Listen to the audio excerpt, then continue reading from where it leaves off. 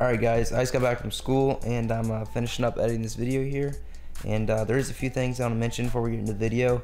And the first thing is that whenever I made this video I was a bit sick, so my voice is a little deep and rough in the video. And second thing is that in the title I know it says 15-year-olds trophy room tour, and I'm actually 16 now, but I had all these trophies back when I was 15, and I meant to get around and make this video last year, but I just didn't. So that's that. But in this video I'm gonna be telling you guys kind of like my background, how I got introduced to hunting and how I met Gooch and all that, and then I'll be showing you my trophy room and telling you about all my trophies and plugging in footage from those hunts and putting in the video. And some of the footage has like never been seen before, so some of it might not be the best quality, but if you guys will, please go follow my Instagram. I'm trying to get my followers up, but I'm gonna be posting some photo dumps from these hunts, and if I have time, maybe some cool reels or something. So stay tuned for that, and with all that being said, I'll let you guys get into the video. Alright, so my dad introduced me to hunting when I was really young, and before I could ever hunt, he would take me out deer hunting and turkey hunting, and we actually ended up killing some nice deer together. We have a nice 10-pointer downstairs, and I think a couple other deer that we shot together. So my dad got me addicted to hunting and all that when I was really young, and I think at the age of 6 I shot my first deer. It was a big old 11-pointer, big old spike, but and then at the age 6 or 7, I don't think I was 6 when I got my first turkey, I think I was 7. So at the age of 7 I got my first turkey, and it was a nice little Jake, and just from then on I just got addicted to hunting and being outdoors and all that, and I gradually started killing bigger deer and bigger turkey. So that's kind of how I got introduced to hunting. And now for how I met Gooch. So me and my dad have always kind of watched Minnesota Whitetail and THP and all that, even back from when they just started. And so eventually we saw Gooch as an intern on THP, and we're like, hey, I think that guy kind of lives around here or whatever. And so I slid into Gooch's DMs and and hit him up. I'm like, hey, I think I live pretty close to you. You want to go hunting and make a video sometime or something? And so we ended up going coyote hunting or whatever, and just kind of from then on it's just kind of taken off, and we've been deer hunting, turkey hunting, we've done all that. So but Gooch kind of encouraged me to get into the whole filming and editing and all that. I don't know, I think I was 14, I bought my first camcorder. I saved up enough money from mowing yards and whatnot, but I finally bought my first camcorder and started videoing my hunts and all my adventures. And I guess I'll take you around the room and show you guys all the trophies I got in here. Alright, so on top of my dresser I have that picture that I showed you guys earlier of my first deer, and then I have a picture of me, Ted, and Gooch. This is when I just met Gooch. This is Lucas. Lucas Facebook messaged me probably like 6 months ago and asked if we could get together and make a video. I was like, sure. So we're finally getting together. Ted's behind the camera. We're gonna go hunt some piece of ground that Lucas has permission on, so it should be an awesome morning.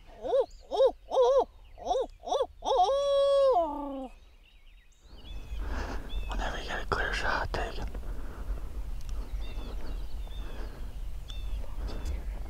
Whenever you're ready. Let him clear some of that brush.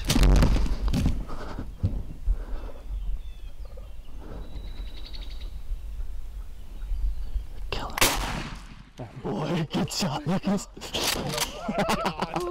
Lucas, attaboy. Good job, hey, good job waiting for a good shot. That's freaking awesome.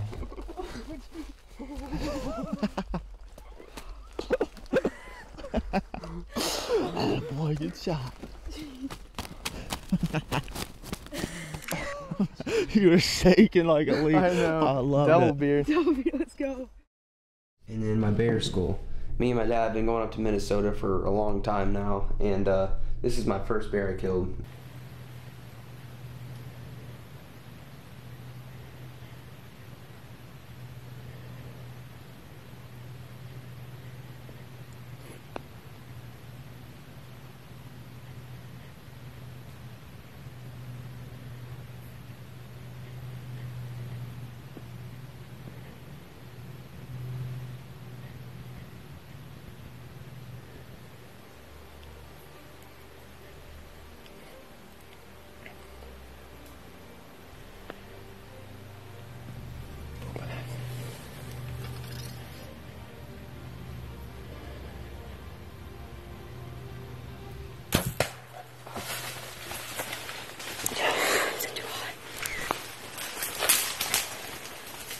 that bear was my first bear, my only bear as of right now, so that was pretty cool. But then moving on here, back here I have a Elkader turkey calling contest trophy. So basically we have a local turkey calling contest around here, and that year I won that trophy. I ended up winning the younger division, which I was in, and then the older division too. So I used to be really good turkey calling, and I still am, but I just can't do it with my mouth anymore.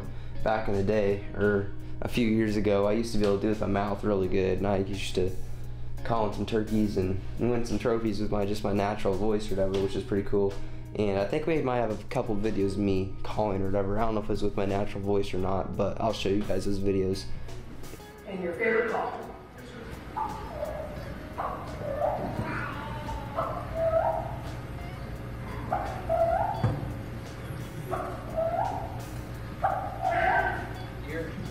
This is a buck I killed when I was, gee whiz, how old was I? I think I was like 13 when I killed this buck. It was a piece we had permission on. We had like one picture of him. And I went in there in the opening morning of youth season with my rifle. And I had been seeing this buck quite a bit during archery season. I could just never get close enough or whatever. So I went in there youth season with my rifle and got up on top of a ridge. And right as it was breaking daylight, I hit the grunt call and I was sitting on the ground, so I was scraping leaves and stuff. And of course I could have shot him with my bow because he came to like 20 yards, but I ended up nailing him with my rifle and he went about 40 yards and tipped over, and I was really pumped. And this was before I filmed my hunts and stuff. And so I think I took a video on my dad's phone, I think it was, because I was all by myself. I had my hunter certification and everything, but Oh, I heard something up in the ridge in front of me. And so I grunted and kind of scraped the ground, and big old buck came to like 20 yards straight downhill, right down there, and he started smelling the air, and I couldn't, it was so brushy I could barely get a shot, but I finally found a little hole, punched his shoulder. He didn't drop, but he ran out in this field over here, and then he died. But oh, that's the first deer I saw. Giant. He's got a sticker on he's got a split in his G2, and I think he's got just trash and lots of points, but he's a giant. That is a huge deer. Look at that body. That is a lot of bass. Oh my goodness, Lucas. That is a huge buck. Youth season. Oh my. Look at the mass, he's so heavy. And I was thinking That is about a passing lot of him. mass on his main beam. We got pictures of him. You do? Look at that. Yeah, and that dude. Is that the 11 pointer? Yep, 11 That he saw on his. That's 11. Yeah, he got a He's split got the G split back here. G2. That's.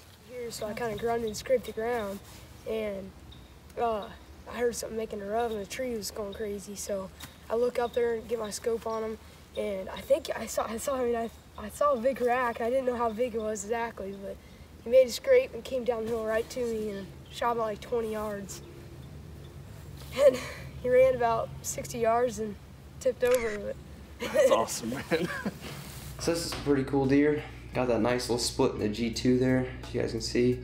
But crazy mass, like the mass and the brow tines are just what gets me. Like if you hold up this deer and then like my 174-inch buck, like this one's way heavier just because it has like that much more bone. It's just so heavy. Like even throughout its main beams, it's like so thick. But as for how old he was, we're not really for sure how old he was. He had to have been old just to how massive he was and stuff. And his teeth look like extremely wore out. But alrighty, so moving on to the next deer here. This is a buck I killed 2 seasons ago, I think now. I think this was 2 seasons ago. So this buck we had on our other property across the road like all year. We had tons of pictures of him, and then later in the year, I hadn't hunted in like 2 weeks or whatever. I was really busy with school and basketball and stuff, and I went out not expecting anything to happen, and the first deer I saw that morning was this buck, and I have actually videoed this hunt, so I'll show you guys parts of that, but a really nice deer, and this is the first one I ever got in film, so I'm pretty proud of it. But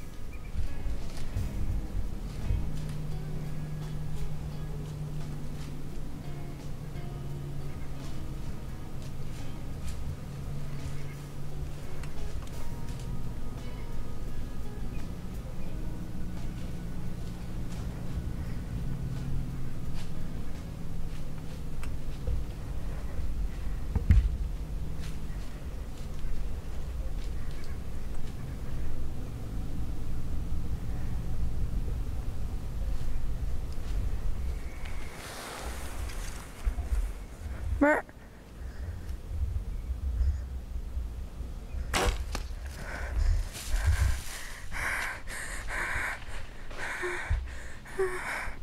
Oh my gosh.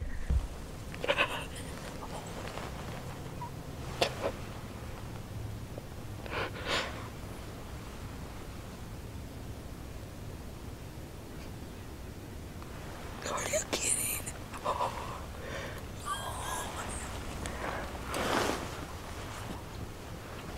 Thank you, Lord.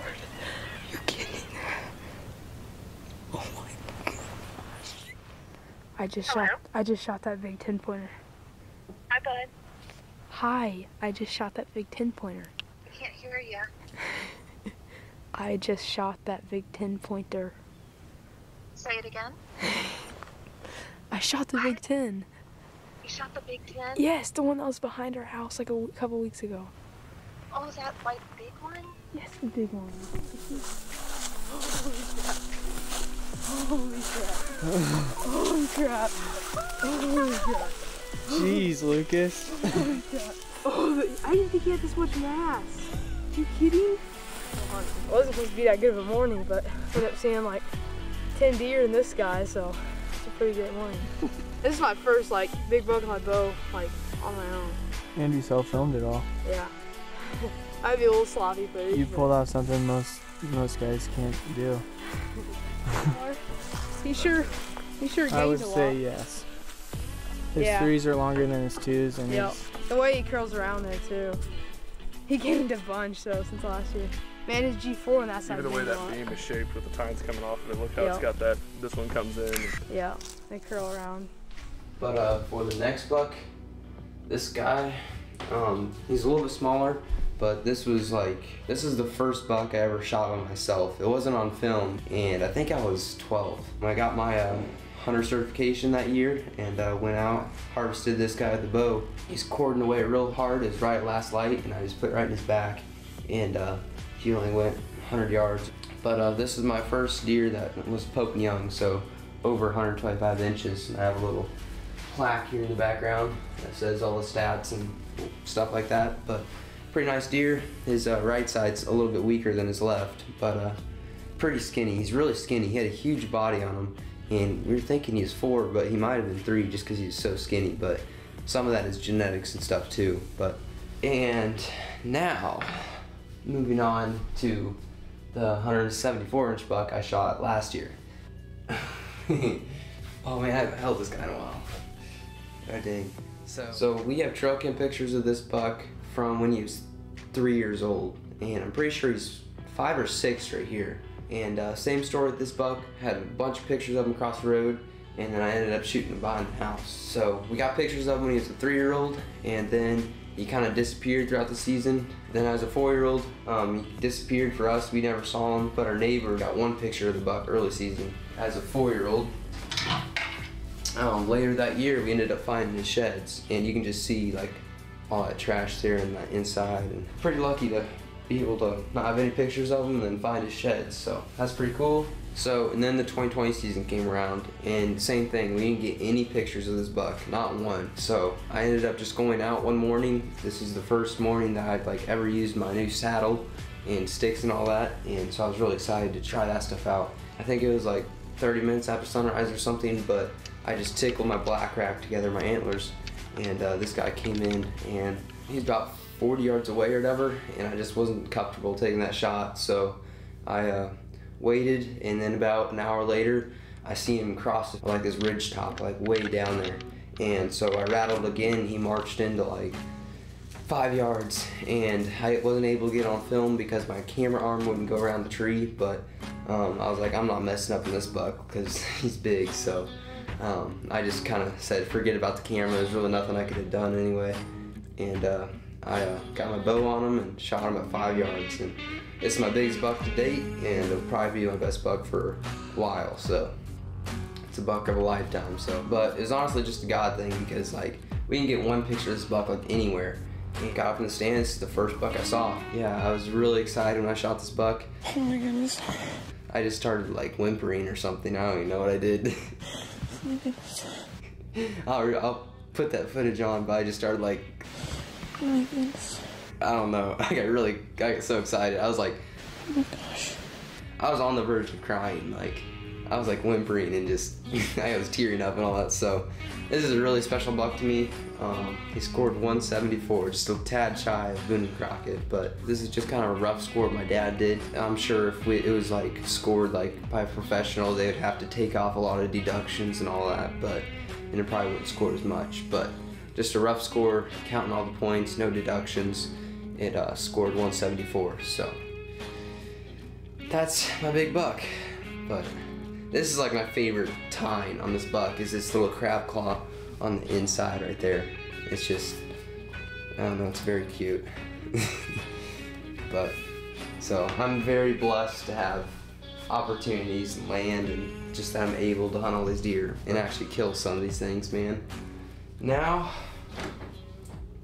I will show you guys a couple deer that aren't quite as big, but they're still pretty special, or sort of.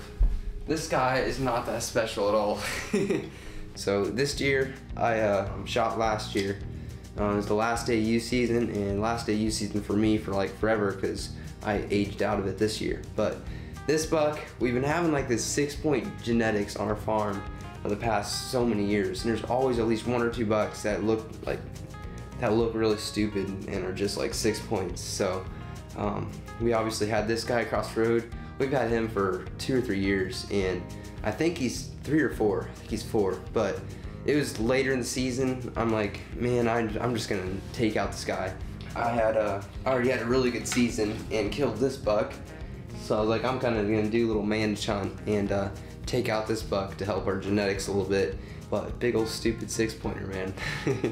But I thought I got rid of all the genetics, but apparently this buck bred several does last year, and now we have like stinking a bunch of small ones that are running around, like 2 and 3-year-olds that look the exact same. So that's kind of frustrating. But and then this buck right here, this buck was very special. It was a very fun hunt. Me and my buddy Levi, we went out, and we ended up passing this deer the first time we saw it, and it ended up walking by.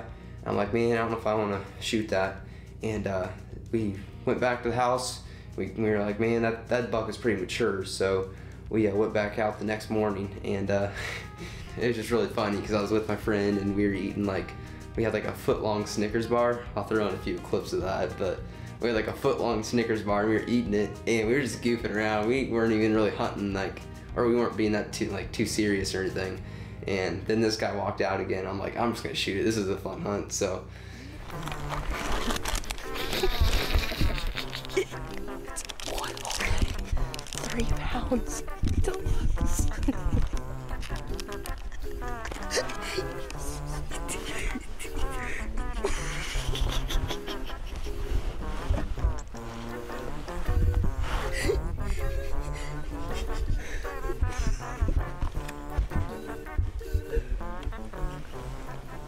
Look how big that thing is compared to my hand. Oh yeah. Like that's just like one solid. Oh yeah.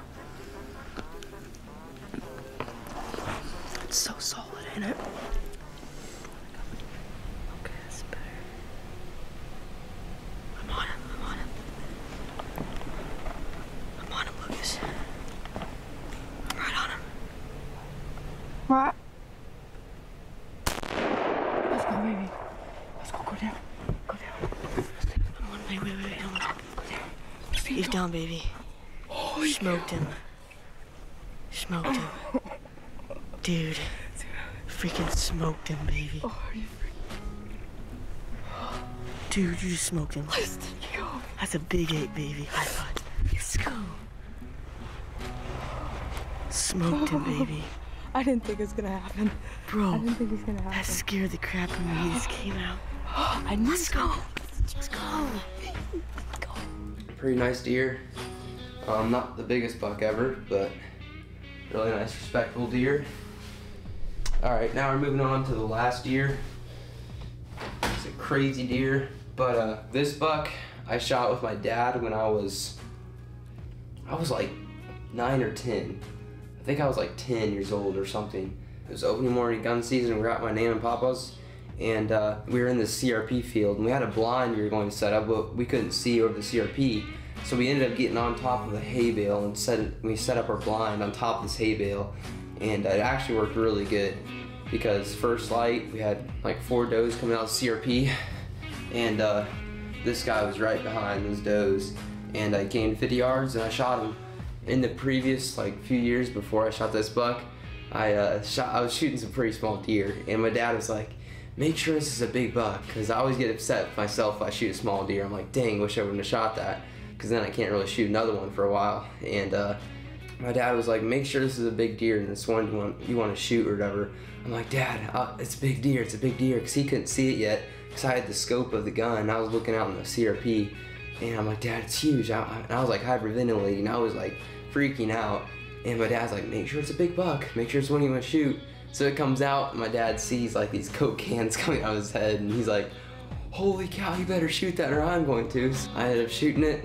It went about 20 yards and tipped over, and I think this buck was, oh geez, about dropped it.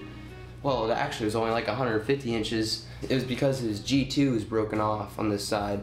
But me and my dad, we ended up rebuilding this G2 or whatever because it was broken. We watched a couple videos online, and we just got some epoxy and like a wire and drilled a hole down the horn, and we put wire, and then I put the epoxy around it and like shaped it and stuff, and it turned out pretty good, because if I didn't tell you, it's pretty hard to notice, you know.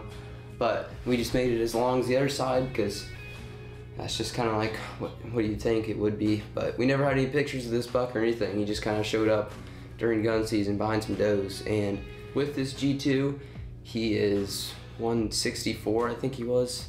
Pretty cool, pretty unique deer. As you can see on this side, he's got like those drop tines or whatever. And we're thinking in velvet season he somehow injured his antler there, and it kind of went crazy. So that was kind of a little run through all these deer and stuff, but I don't think I said all their scores. So this buck was 156, this deer was right at 150, and then this buck was like 139 or 136, it says down here.